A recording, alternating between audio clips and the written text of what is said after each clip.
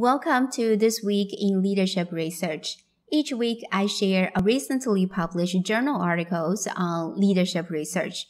My goal is to translate the most up-to-date leadership research to leadership practices that help you in your daily work.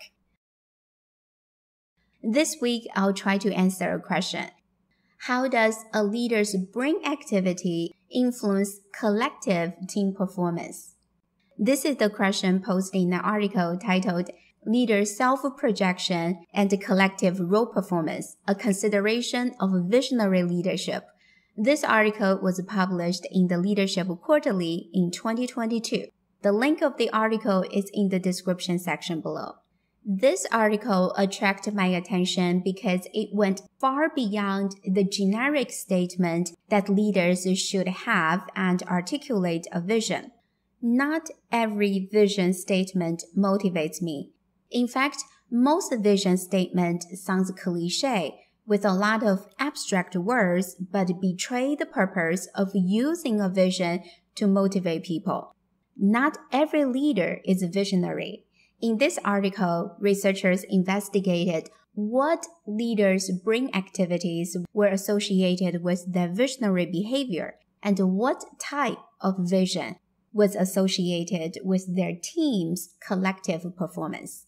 To examine what happens in visionary leaders' brain, we need to first define visionary leader behavior. Specifically, what type of behavior is considered visionary? One key in this week's article is that researchers connected visionary leader behavior to the construct of self-projection, which was associated with the brain's default mode network. Self-projection refers to mentally simulating oneself to alternative situations independent of the current situation at hand. Researchers synthesized the neuroscience literature and identified 3 elements of self-projection. First, future-oriented mind wandering. Our mind wanders when we have a free flow of thoughts, and those thoughts are largely oriented towards the future. For example, anticipation and planning. The second element of self-projection is future prospection and hypothetical thinking. It means we imagine and envision a desired future and project ourselves into that desired future. We also mentally simulate hypothetical scenarios. Those what-if scenarios then further stimulate our thinking. We may come up with specific action plans to accomplish a goal. We may also adjust a vision to make it more realistic and attainable. The third element of self-projection is scene construction. We create and maintain a coherent scene of a future or hypothetical situation. You can listen to Martin Luther King's famous I Have a Dream speech and learn how he constructed a coherent scene as he envisioned the future in which freedom rings from every corner of this land.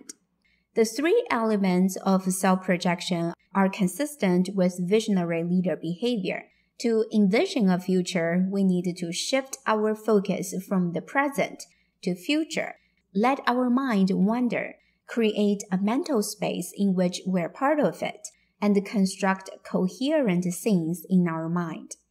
With an understanding of what self-projection and visionary leader behavior are, we now look at the brain activities associated with them.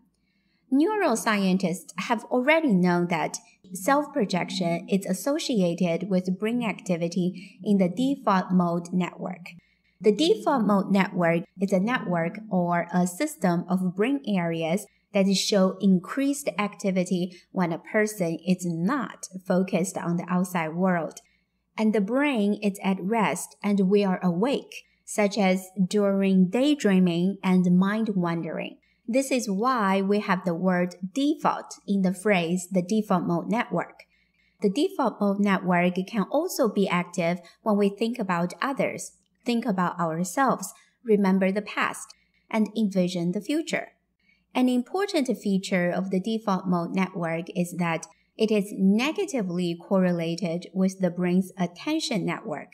When we perform attention-demanding tasks, for example, analyzing data, the default mode network in our brain is suppressed, and we don't have sufficient brain power to remember the past, envision the future, and project ourselves into that future. Neither do we have the brain power to let our mind wander and think about ourselves and others. There is also growing evidence suggesting that the increased brain activity in the default mode network was associated with moral judgment.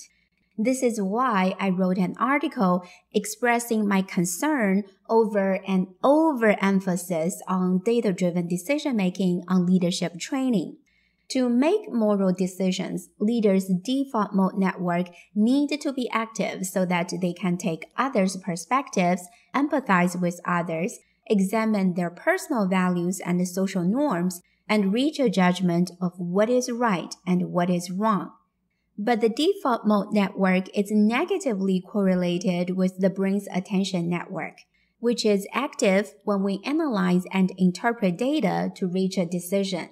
This is why I argue that data-driven decision-making may clash with moral decision-making. I'm not saying that data-driven leaders are immoral. What I mean is that we may not have the mental capacity to be data-driven and moral at the exact same moment. We can switch between the two brain networks, but we may not be able to have both brain networks active at the same time. Back to the relationship between the default mode network and the visionary leader behavior. Researchers recruited 76 participants in leadership positions, including general managers, senior level managers, chief executive officers, and chief financial officers. Most of them were in their 30s and 40s, and 57.9 were male, and over 80% of them were white participants. Researchers then use EEG to measure the brain activity in the default mode network when leaders' brains were in an alert but at rest state. To measure visionary leader behavior, researchers didn't go to leaders and ask them, "Are you a visionary leader?" because no one would say that they're not visionary. Instead, researchers went to subordinates and asked them to rate their leaders on 3 statements on a 5-point Likert scale.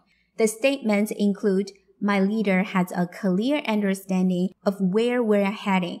My leader clearly articulates his or her vision of the future. And my leader makes plans and takes actions based on future goals." The results of data analysis indicate the relationship between a leader's brain activity in the default mode network and the visionary leader behavior. Lower levels of brain activity in the default mode network, which reflected lower levels of capacity for self-projection into the future, were associated with less visionary leader behavior as perceived by their subordinates. But how does the brain activity in one leader's brain influence the team's collective performance? To answer this question, researchers focused on whether the vision was socialized or personalized. A socialized vision orientation means that an envisioned future emphasizes collective benefits to organizations and stakeholders instead of leaders themselves. For example, if a leader says the benefits of achieving a goal should go to not only administrators, but more importantly, go to frontline workers and the public, then that's a socialized vision orientation. If a leader says the benefits of achieving a goal should go to only owners of the company or shareholders or a board, then that's a personalized vision orientation. The results of this week's article suggest that a socialized vision orientation moderated the relationship between visionary leader behavior and collective team performance. It means that the relationship was stronger when a leader had a strong orientation toward socialized vision. This is how the researchers connected the brain activity in one leader's brain and the team's collective performance through visionary leader behavior, and this connection was stronger when leader's vision was socialized than personalized. Here is my view.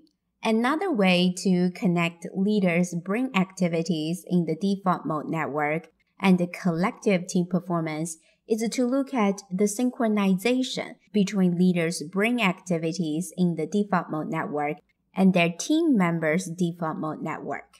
When people's brain waves are synchronized, we call it neural coupling or neural synchronization.